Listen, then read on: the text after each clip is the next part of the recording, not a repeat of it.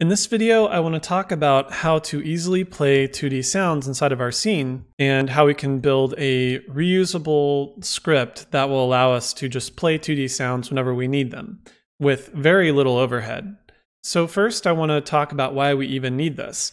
If you've messed with Unity's audio system before, you know that there's two handy functions. One is called PlayClipAtPoint, and you can call this from anywhere. You can say AudioSource.PlayClipAtPoint. You can give it a clip and you can give it a location and it will play.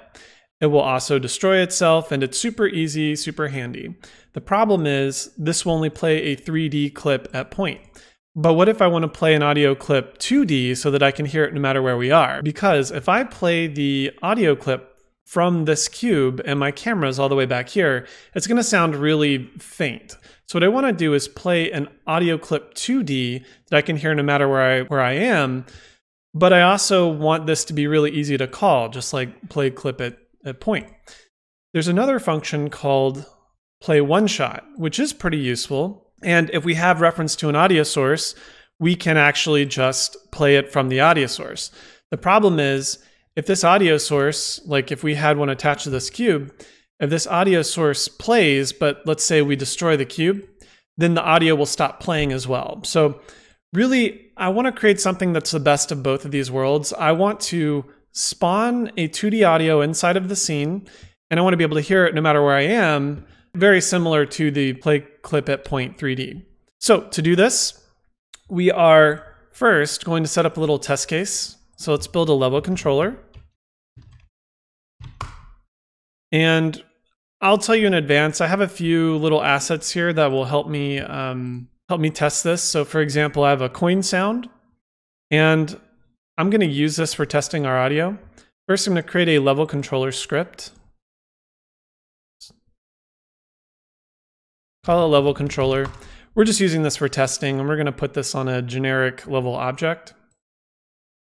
And inside of the script, I'm just going to get a reference to my audio clip,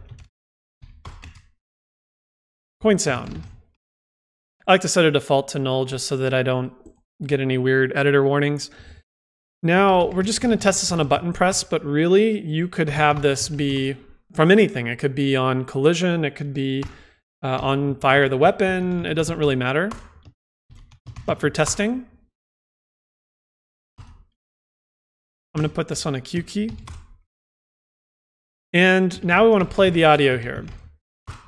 So in order to do that, I want to do something very similar to AudioSource.PlayClipAtPoint. Right? This is something that we looked at before. The problem is, again, this is playing a 3D clip, and we want to play a 2D. So we're going to have to build our own function that does this. And ideally, we want to make it so that we can call it from anywhere. Very similar to this PlayClipAtPoint, which if you look it up in the documentation, is a static function right here, static void PlayClipAtPoint. We want to do the same thing, but we want to do it with 2D. So I'm going to comment this out. And the easiest way to create this is to make a separate static script that will create a 2D sound and put it into the scene and auto-destruct. So let's make a new C# script called, we'll just call it audio helper. And if you've never messed with static functions before, it's pretty straightforward. It just means that we cannot have any instance of our class inside of the script. Which another way to think about that is we can't have any, variables at the top like a audio clip or whatever. We can't have this at the top and then reference it. Everything has to be self-contained within this function that we're writing. So we're going to just compartmentalize everything in this function. So let's create a static function, audio source, and we'll call this PlayClip2D. And now we need to think about what we want in order to get this function to work. Because remember, if this is static, everything that the function needs to run needs to be, and we need to pass into the function. One thing we know we need is an audio clip, right? We want to know the audio to play.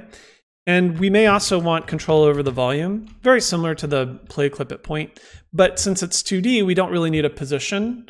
So this PlayClipAtPoint that we're emulating, we don't really need a position here, so we'll just ignore it because 2D sound does not need a position. So now let's think about what we need to do. First thing, we'll just rough this out first. We need to create our new audio source. Okay. And then once we create it, we just want to configure it to be 2D. And then we want to destroy it when it's done. And then lastly, return it. I didn't talk about this before. You could actually make this void, but one of the downsides of the PlayClipAtPoint is that it's a fire and forget. We're spawning a thing in the scene, but we can't really get reference to it if we want to, change the pitch or change the range or whatever. If I do this as an audio source, then I can actually return the thing that we spawned, our audio clip that we spawned in the scene, and then further modify it if I want to. Returning it just gives me the option to do more things to that audio source when I call it, but I don't really have to if I don't want to. But we'll put that in there just to leave the option open. So we'll do create our new audio source. First thing we need to do is create a new game object in our scene. And we'll just call this audio object. And to create a new game object, just create it, and then we need to give it a name. This is the name that it will have whenever it pops up in the scene. So we'll call this 2D audio. So whenever we do this, it'll spawn the 2D audio game object inside the scene. But remember, it's just like doing this, like create empty, and then we're giving it a name, so it would be like 2D audio. So this is all we're doing so far. But once we do that, we still need an audio component because we want to configure an audio source as well. So we made our game object, but now we need to attach an audio source. And because I'm going to want to do things with this later, I'm going to store it inside of a new audio source. We'll take our audio object, we'll add a component to it of type audio source. This is the equivalent of our new create object and then adding, giving it the name and then adding an audio source like this. We just did all of this through code just now. So that's what we've done so far. So now we need to configure our audio source. One thing you may not know is if you create an audio source by default, it is 2D, so we don't really need to set it to be 2D. So when we add an audio source to a new object, you see how this is what we're getting by default. And you'll see that it defaults to 2D already. So we actually don't need to do anything there, but we do need to put a new audio clip into this and we need to tell it to play. And we may want to adjust the volume too. So inside of here, we will say, so this is our audio component, our audio source here that we created a new reference to when we're storing it so that we can access it down here right after we create it. Audio source, so we're passing in our clip and our volume. So we need to configure our new audio source with those things. So we'll say audio source.clip is equal to our clip that we're passing in. And we need to do the same thing with our volume in case they want to change it when they spawn it. All right, now we actually need to play the audio. So we'll leave a space here and we'll tell it to audio source.play. By default, it's set to play on awake and we're creating this, so it'll probably play automatically, but it's nice to just specify when you're playing the audio just in case. And then lastly, I want it to destroy itself when it's done. And if we can get the length of the clip, which we do have access to, then we know exactly how long to keep it alive before we destroy it. So all we need to do here is say, normally we would call our destroy function and we could destroy a game object over time. Just know that because we're doing this static, we need to call it from object right here. So if you type object.destroy, and then inside of here, first we need to figure out what object to destroy. And remember, this is the game object. The audio object is the generic whole game object we want to destroy. We don't want to destroy the audio source and keep the game object alive, right? So make sure that you do this one. So that's the thing we want to destroy. And then we want to tell it how long should it be alive before it destroys. Well, the length of the clip is how long we want it to be alive.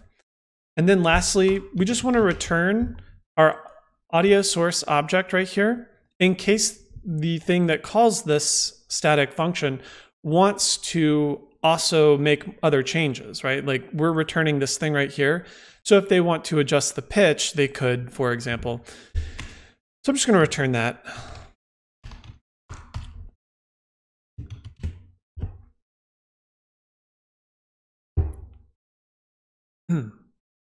And the last optional thing we're going to do, just to enforce that everything inside of Audio Helper, we want to make sure that if we add other functions to this, that we make sure that we don't want to keep instances here. I'm going to make this a static class.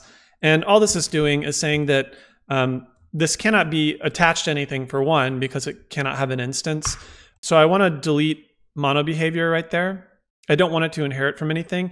This does not even need to exist inside of the scene. It can just be a script inside of your folder, which is pretty cool. So I don't need to attach this to anything, and I can call it from anywhere. I can call the function from anywhere because it's static, but now I'm just specifying that everything else that goes into this class, I want it to be static as well. So I'm gonna make that static class there, and then we should be good. All we need to do is call it here and just show you what that looks like. So let's do this. We need the name of our class. So we call this audio helper dot, and you'll see our function that we wrote here pop up, PlayClipAtPoint. We put the open parentheses and it tells us what we need to give it. We need a clip, which is going to be the coin sound, which we declared at the top right here. And a volume, we'll just put that at 1. So now, as long as we give something in our scene an audio clip, we can call this function to spawn an audio 2D inside of our scene, play it with the audio clip, and then automatically destroy it. Let's see what that looks like. I'm going to delete this gameObject. So again, our audio helper does not exist in our scene, and we can call this function from anywhere. Make sure that you give our level controller a little coin to play. You know, if this was on an exploding object or a collect or whatever, as long as you give it an audio clip, you can play that. Hit play and test it. You see you can spam the button now and it'll just create new objects inside of your scene, which is pretty cool. And I also want to show you if we wanted to do something else to it. So for example, let's say we want to add some randomization too. We'll test this from key code, we'll test this from W.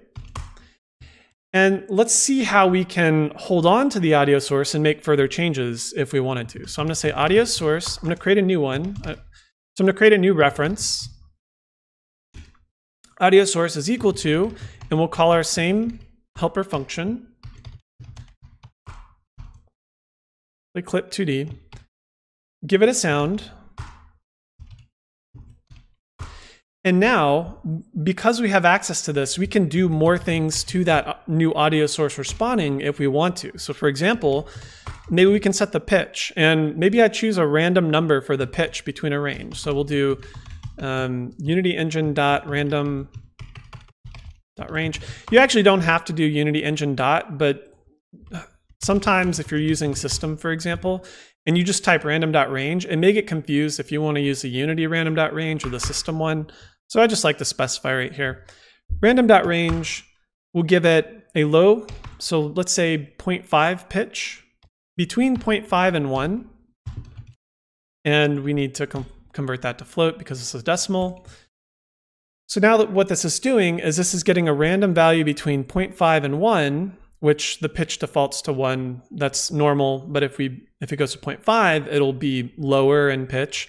So now we're getting a random variation between 0.5 and 1 and assigning that to the new audio source. This is just to show you that you can mess with other attributes inside of the audio source if you want, right? Because we're returning it. That's the whole reason that we're returning it right here. Just to leave it open for further control if you want, which the original PlayClipAtPoint, you'll remember, it's void. So if we wanted to do other things to that clip that spawns in the scene, we can't. So the nice thing about returning it here is that we have more control. So I'm going to save this. Hit play. And you'll see if we press W, we're getting that further variation because of our randomization, but you could do other things too. You could adjust other things on the audio source, but just to show you how you could do that, it'd be these 2 lines of code right here. So now you can actually use this audio helper PlayClip2D function anywhere you want. And this is nice because it's kind of a bummer that Unity doesn't give you a default function to do this really easily. It's very difficult, for example, if you want to play a sound when you collect a thing, but you want to disable that thing when you collect it, you need the sound to exist somewhere in the scene so it doesn't get destroyed with this object. So this is one nice way of doing that.